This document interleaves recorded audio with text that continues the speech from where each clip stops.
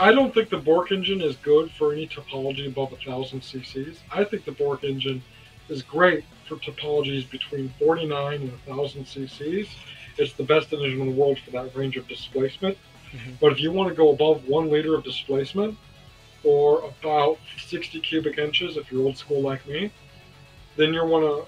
We have a new topology that we're researching on that, but I can't disclose any more than that. Just rest assured, we have a topology that in a form factor that's a little bit bigger than that Bork engine that I demonstrated at that conference. So that Bork engine I demonstrated is 30 cubic inches, half a liter. Okay? We have a topology that's marginally larger than that one, but is 6.7 liters. Hmm. Yeah. Oh, yeah. Oh, yeah.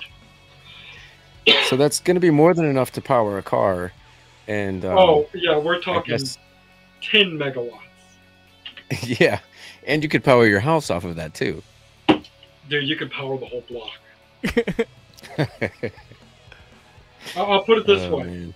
Running at high RPM, which is maybe 15, 20,000 RPMs, we should be able to produce 10 megawatts of power with that design in a package that's 1 foot in diameter and 2 feet long.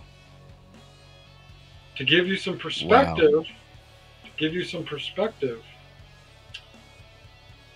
gigawatt, which is 1,000 megawatts, is what a lot of nuclear power plants produce. Right. Right. So you put 10 of these together, you have 1/10 of a nuclear power plant. You put 100 of these in a parking lot, you have a nuclear power plant's worth of energy. Wow. 1.21 gigawatts.